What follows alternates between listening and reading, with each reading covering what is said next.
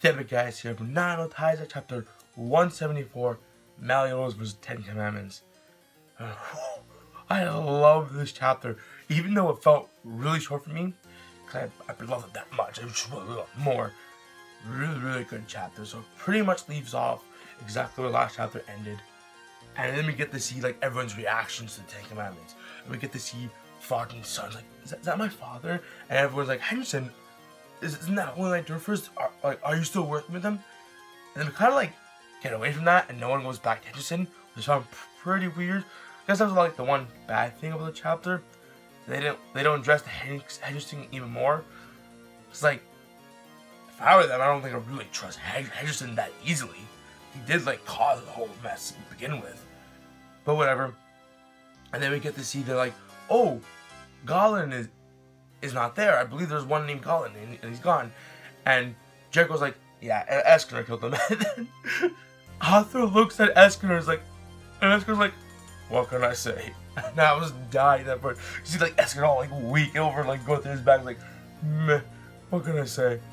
But then we get to see Bond's reaction. He's like, oh, Mescalina, I can't remember her name. Descalina? No. Escalina, something like that, is still alive. And Eliane says, Ban, that is why I'm still alive. And that pretty much confirms what I've been saying the last couple of weeks, that Eliane and Meliodas are pretty much, like, they're not resurrected, they're not brought back to stay.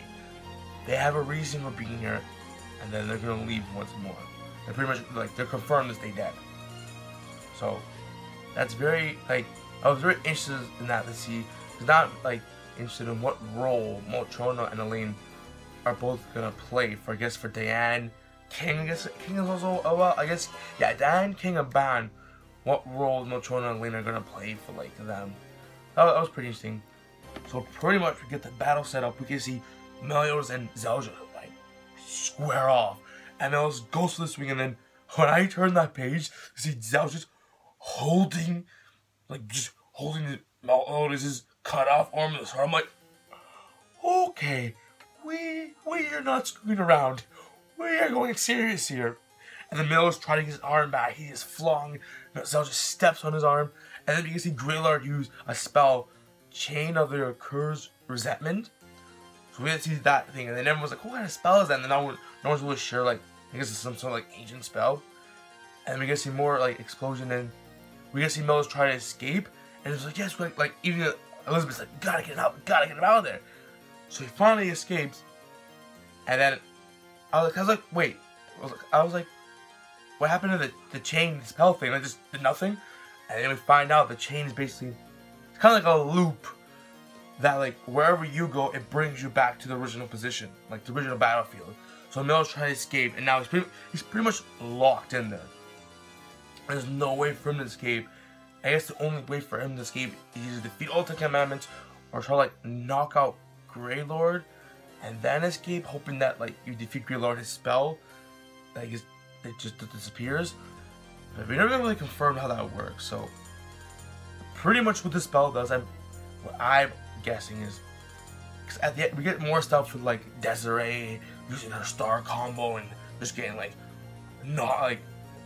power increasing, and we get to see Mel's arms broken off because of that, and then we see Mon Spiet like hell with blades, and then even we get Mel was like almost killed, not really killed, but like decapitate Mon Spiet. But then so going back to the chain thing, I was thinking that this pretty much confirms that Meliodas doesn't have an escape. And I think the 10 Commandments are going to capture Meliodas and bring him back to like their king, like Camelot, where the Zeljas is camping, something like that. And that'd be interesting to see what would happen there. Anyways, like I said, we get to see the stuff with Desiree, Mon Spiet, and basically the chapter ends off. We get to see Meliodas, 2 broken arms, his demon power is like completely off, and his eyes are like, no, I'm not gone yet. Again, really short chapter. Once you like sum it up, like not like, it's really simple. But I like Meliodas' determination in this chapter. Like, even though he knows like there is like a small % chance that he is gonna win, he knows that if he doesn't try to defeat them, that his friends are next. And they, at this point in time, they pretty much don't stand a chance. Because we got Escanor knocked out already. So there's no way Escanor can do anything at this point. The only one, I don't even know who would even stand a chance with them. Maybe if Bond got like a stick of treasure, but at this point, I don't know. I really don't know who stand a chance because of the Ten Commandments. So anyways, next chapter, I definitely think this fight between Meliodas and the Ten Commandments is going to end.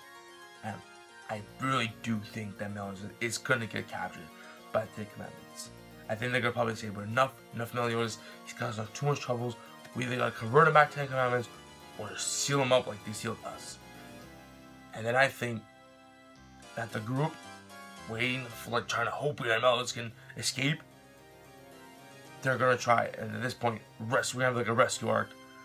And that'd be really, really interesting to see between like the Ten Commandments versus everyone else. Like Arthur, Ban, the Seven Deadly Sins, Gil Frost, Gil Thunder, the Holy Knights. So yeah, some really interesting stuff. Kind of a quick review today. Not really much to talk about between the besides the Eliane stuff and then what I think is gonna happen afterwards. But anyways, really hope you enjoyed. This is Epic, guys.